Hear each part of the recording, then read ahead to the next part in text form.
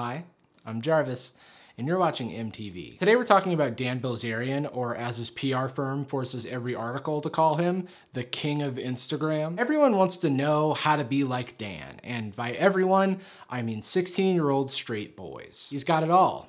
The money, the cars, the clothes, the hoes, I suppose, at least according to the song Successful by Drake and Trey Songz. Damn, Daniel, back at it again with the white V-neck and short shorts. Back at it again and again and again and again. Dan Bilzerian's Instagram extravagance has inspired man-children everywhere. If I was a 16-year-old kid and I won the lottery, I'd be living exactly the way you live. And he's become the face of working hard and playing hard.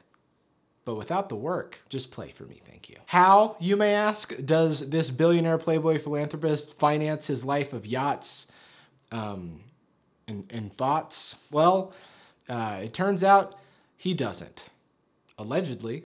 If you bullied me in middle school, you're probably familiar with Instagram heartthrob Dan Bilzerian. His fans call him the king of Instagram, but his friends call him Blitz. As of right now, he has 32 million followers on Instagram, and his feed is dedicated to 3 key things: weed, guns, #America, and last but not least, his harem of scantily clad objects, women. His harem of scantily clad women. You make women, according to them, props. Yeah, I mean, I guess I said the same thing about Hugh Hefner, right? Is that supposed to be a good thing? I mean, they said the same thing about Hugh Hefner. Yeah, they did. He's talking about Hugh Hefner like he's Mother Teresa. A lot of people speculated where Dan got his money from. A cursory glance at his Wikipedia page will tell you he's the son of convicted corporate fraudster Paul Bilzerian, who got really rich, but get this, it wasn't legal. So he was then ordered to pay $60 million back to the government, and after he paid back $3 million, he was like, uh-oh, I'm out of money. And then the government was like, but wait, you made $60 million doing corporate takeovers. Where's that money? And he was like, la la la, I can't hear you. And that was the end of that. Some claim to this day that Paul Bilzerian's missing $50+ million is still out there in like secret trusts and shell companies all around the world. But we'll never know for sure what happened to that money.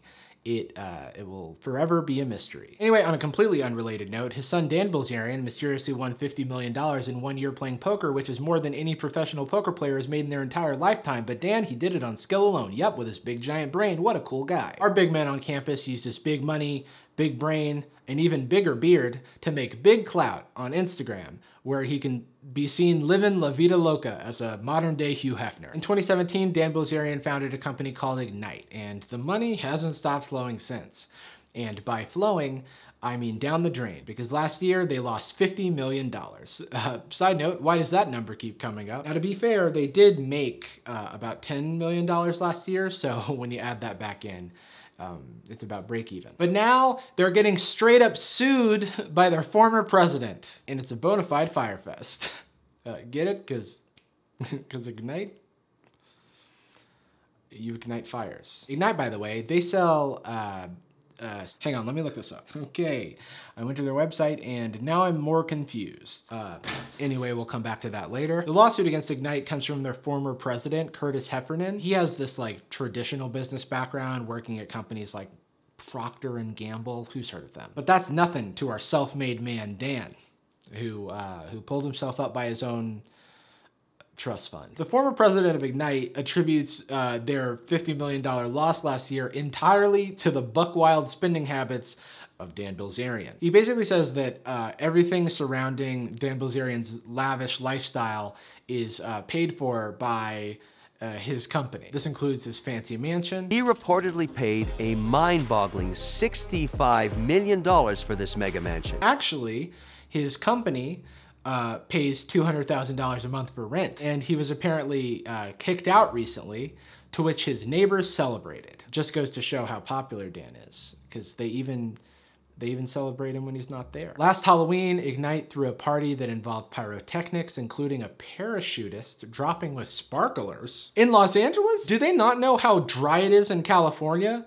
I went on a hike this weekend and the trail caught on fire. Anyway, back to the things that Dan doesn't pay for, allegedly. The yachts, rented. The models, paid to be there. His bed? He didn't even pay for his own bed? Jesus, $50,000 for a bed frame. Is his bed a Tesla? This man better never complain about bad sleep in his life. How's it going, man? Not too good. Slept pretty rough last night. Go f yourself. Essentially everything Dan Bilzerian claims to be, except his immaculate beard, of course, is faked for Instagram, which strikes me as obvious. What? You mean girls aren't chomping at the bit to sit on this man's lap while he pretends to write a book? That doesn't seem very ergonomic. Also, are they on like the 30th floor? Why are you wearing a bathing suit? What a stupid question. If you're gonna sit on Dan's lap, you gotta play by Dan's rules. If you don't show the cleavage, then Dan will make you leavage. He'll throw you off a boat, is what I'm saying. But hey, could be worse. It could be a roof. So I thought it would be fun today to look at the illustrious life of Instagram royalty with the alleged knowledge that it's all a scheme. Lord scheme. So for starters, we've got Dan's Instagram, where he is king, and can be found hanging out with babes, drinking beers, poking bears, smoking bud, and shooting guns. Typical badass shit. Even regular nerd shit like chess, which even I know about. Dan somehow makes cool by like adding a hot babe. Or, and this comes as no surprise, Steve Aoki. Or better yet, Steve Aoki's creepy wax statue. Sometimes both. Now we've already seen the Dan man writing his great American novel next to a hot babe, but how about writing his book next to a hot babe? Now that's content. Putting some pocket change on Cowboy Cerrone. Who y'all got? I think he's betting on an MMA fight here with a very small amount of money. Can you even bet with that much money, Dan? I don't think so. Oh, it's all the cash in the background that he's betting. That sure is a lot of cash. Question, do rich people normally carry around a lot of physical cash? Because Dan does. He carries it around everywhere, it seems. I, for one, have no idea what you would do with this much cash during a chess game. Don't you have like Venmo or something? Or like a wire transfer? It seems inefficient, if you ask me. And heavy. Rappers do this when they want you to think that they're richer than they actually are. I didn't think that rich people needed to do this. Are you on your phone? Are you betting on a chess game while you're on your phone? If I were betting against you, I certainly wouldn't allow this. Just gonna move my pawn to e4 because that's a chess move. Oh, Lord scheme. Oh, sorry. Gotta take this. Gary K. It's Gary Kasparov. No, I'm not playing chess. While I am familiar with the game of chess because I'm a nerd, I can't be bothered to figure out who's winning because they're using this weird chess set and I don't know how a monster truck is supposed to move. Holy shit, wait, is that women in bathing suits on their knees as the pawns? Are you f***ing kidding me? Well, I guess we know what he thinks of women. He thinks they can move 2 spaces forward if it's their first move. Giving away another $150K of Alistair Co. products, free shipping, no gimmicks. Last time you guys crashed the site. It doesn't sound like a very stable website. Dan, it's 2020. Click link in bio and tag 3 guys who can't get laid. That's rude. It's a pandemic. Here Dan is offering to give away $150,000 of his pheromone-infused men's product.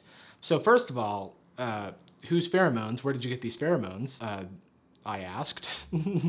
Also, I just received word from someone who has tried this product, and rumor has it the bottles are filled with snake oil. Gary. There are too many things to talk about in this photo. Like, for example, why is there a giant stack of cash there? He's not giving the stack of cash away. I can only assume that because there's no cleavage in the photo, he had to supplement it with cash and bongs. You know, the other 2 aspects of his personality. I really can't tell what this company does exactly because judging from Instagram, they sell bathing suits, weed, and deodorant. Oh, well now I feel dumb.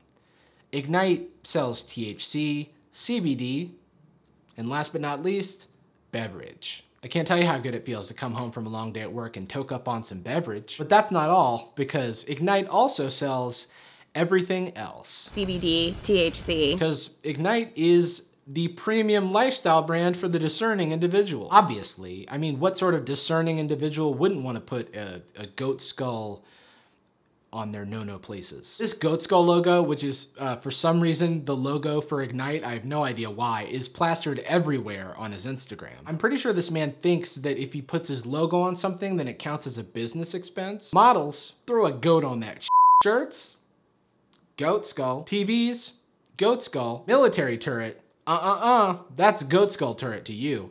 Military turret is my father's name. Speaking of military turrets, let's talk about how Dan Bilzerian thinks he's a fucking G.I. Joe. For starters, he cannot stop talking about the fact that he went through some amount of SEAL training that he did not finish, but he claims that he got kicked out right before finishing because he was like too much of a badass or something. And at some point he says that he broke both of his legs and continued the training anyway. None of the story makes sense, and he's horrible at telling it. He goes, you're about to be medically retired from the military, he goes, for broken legs, and you want me to request or approve a request for you to go to SEAL training. He goes, how stupid are you? He also gave $1 million to help finance the movie Lone Survivor in exchange for like a role as an extra, and then they cut his part in the movie, so he sued them. So that's funny. He also has a giant collection of guns, which I won't be showing in this video because like Dan Bilzerian, I like money. My greatest fear is that someone will break in and I won't be able to decide which hashtag gun to shoot them with. Oh no, not the hashtag gun. Freeze, I've got a trending topic. Also, your worst fear is that you won't know which gun to shoot a burglar with? Mine is snakes. And worst of all, and I cannot stress enough how bad this is, and I can't show a lot of the visuals for this, which I'm about to describe, because like I said before, I like money, I don't want to get demonetized, especially on this guy's behalf. So the stuff that I'm talking about, I'll show some headlines. There are videos. I won't be showing them, but they do exist. In 2017, during the horrific Las Vegas shooting, Dan Bilzerian tried to get a gun from a cop to, like, I don't know, live out his hero fantasy and save the day. It's very weird. Here's a play-by-play. He runs up to a cop who's taking cover, already a bad idea. He then claims to be a cop. Spoiler alert, he is not. Then the cop is like, I don't know who you are, you random man. Can't you see I'm trying to defuse an active shooter situation? Dan Bilzerian proceeds to beg for a gun like the grumpy baby that he is and shows his creds and keeps sort of reiterating that he's already shown him his creds as if that's the problem here,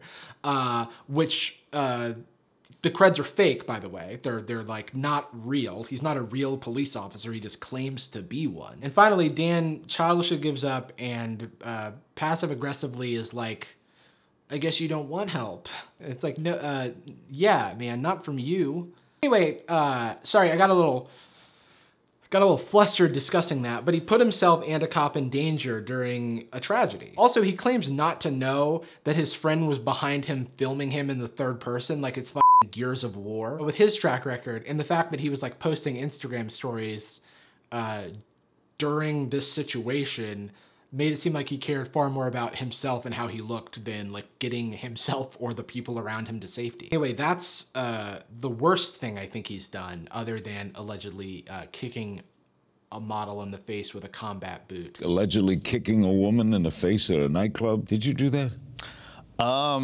Well, I've never half-assed anything I cared about. Everything I do is on the highest level, and Ignite is gonna top everything I've done before. He was right. He definitely didn't half-ass running his entire business into the ground. Is this an optical illusion, or is he throwing a small child off the boat? I'm gonna assume that's an adult, but because we've never seen the same person twice on his Instagram, we'll never know.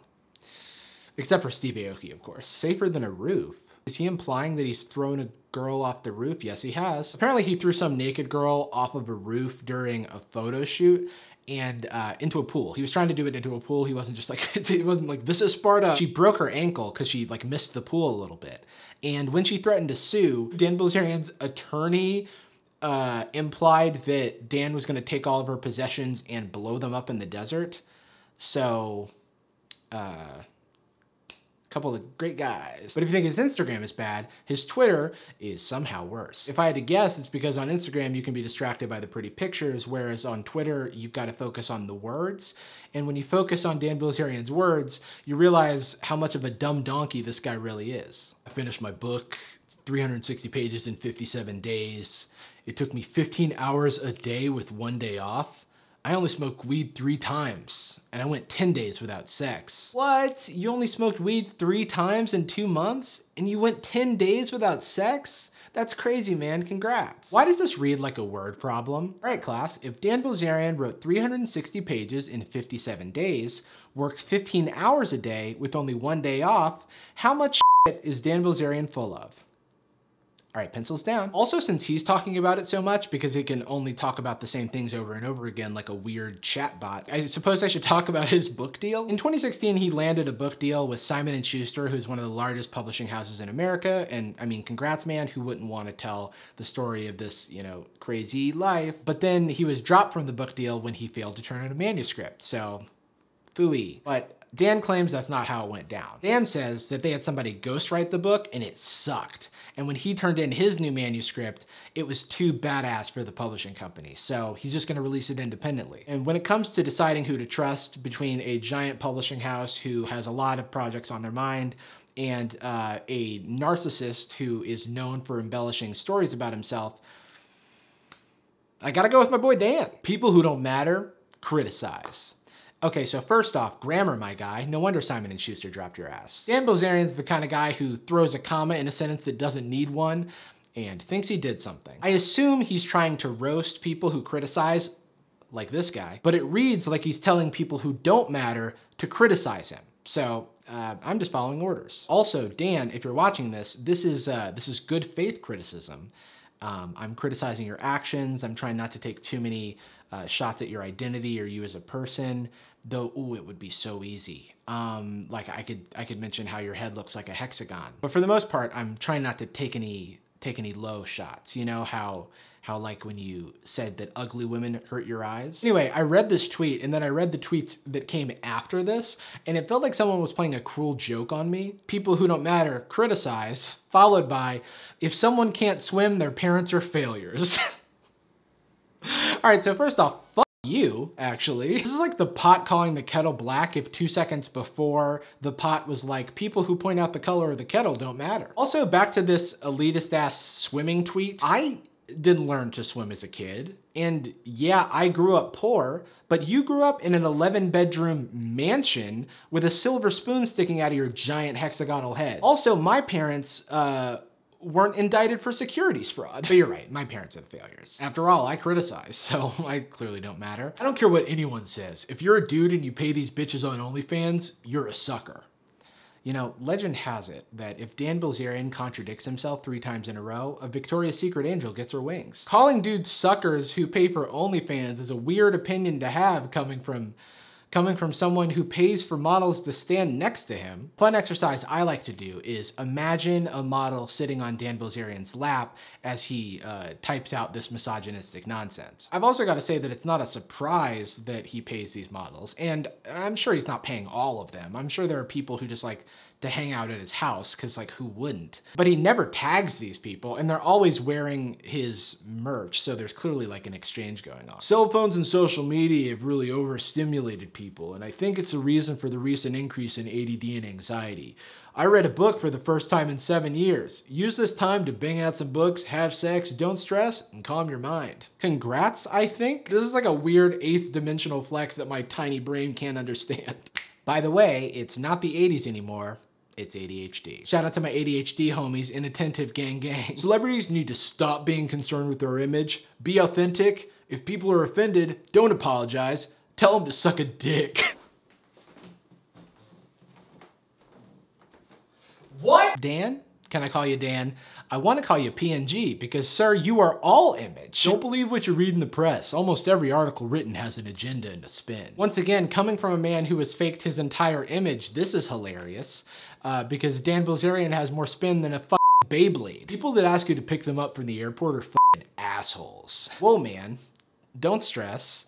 Bang out some books, calm your mind. And last but not least, what if you had everything and it wasn't enough? Oh, this is kind of sad. It's a rare moment of transparency for a man who has a grenade launcher in his profile picture. So it's safe to say that these tweets are hot garbage. But the fun doesn't stop there. There's an entire YouTube channel for Ignite with hundreds of videos that I won't force upon you right now. Okay, maybe just one clip. The first time we were here, We didn't even notice the bar, and then the second time we came, I was like, wow, that's a beautiful marbled bar. Holy shit, that's interesting. I was hoping we'd get to see his $50,000 bed frame, but no dice. I mean, well, I guess technically there are probably dice in his home. He does like to gamble. Anyway, back to the lawsuit. It's becoming clear that Dan's days in the CBD/bikini/pheromone business are coming to a close. An independent auditor said that the company's failure is imminent, and this report from TMZ lists a bunch of the things that Dan spent money on, including a $60,000 Star Wars set, whatever that is, the famous $50,000 bed frame, $40,000 rock wall, $15K on a ping pong table, and a $88,000 vault. Now, you may think that $60,000 on a Star Wars gun set is a lot, or you may have no idea what it is, like I do. But imagine how much money you save when you're not the one paying for it. Also, what else are you gonna put in your $88,000 vault? Stacks of money? Who has those? Now, Dan Bilzerian hasn't spoken publicly about the spending, but rumor has it that he named the company Ignite because he wanted it to revolutionize the industry of setting money on fire. Also, in Dan's defense, the $40,000 rock climbing wall is a necessary business expense if you consider that it offers respite for those looking to plan their escape from Dan Bilzerian. Some of you are probably like, this isn't the Dan I know. He's a business genius. He said he would run a tight ship. And he did.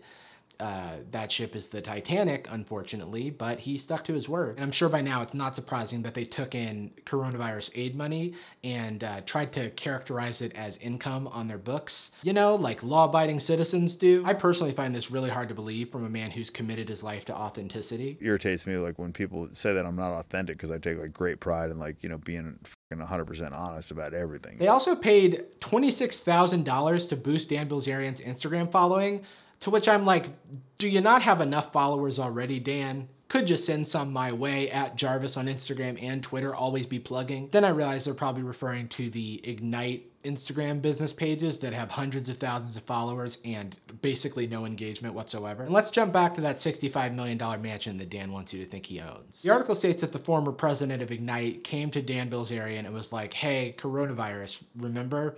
You probably don't need a $200,000 a month mansion. And then Dan Bilzerian was like, but I want to host summer pool parties. Anyway, as of right now, Dan Bilzerian is pretending coronavirus doesn't exist. I mean, honestly, my life hasn't changed a fucking bit. Traveling the world, well, he's traveling to the countries that Americans can travel to right now, so he's in Croatia. In conclusion, Dan Bilzerian is the poster child for don't believe what you see on social media. But hey, he's not all bad. Here are 10 women who don't regret partying with him. They could only find 10. If you're following Dan Bilzerian, if you're a fan of his stuff, I don't have a problem with you so much as him being like dishonest about his life. I just think it's important to remember that on social media, you're gonna see a lot of aspirational content and the realities of it are probably not as, you know, as good as they seem. Everything that glitters ain't gold, you know? But only shooting stars can break the mold. Came up with that one myself. Living the life of Dan Bilzerian is probably not a goal worth pursuing because even Dan Bilzerian isn't living the life of Dan Bilzerian, you know? You should look at Dan Bilzerian's Instagram where he's like hanging out with hot babes on a yacht the same way you look at Scrooge McDuck diving into a sea of gold coins. Ain't gonna happen, my guy. Unless you can figure out how to turn into a cartoon duck. Thanks to Anna Maria Anastova from Bulgaria, because we were talking about Bulgarian Zeppo snacks. Thanks to you for sending me a message on Instagram. I have no idea if I'm saying that right. If you want me to butcher your name, do what Anna did. Also, listen to my podcast. I've linked it, and I need to promote it more, so this is me doing that.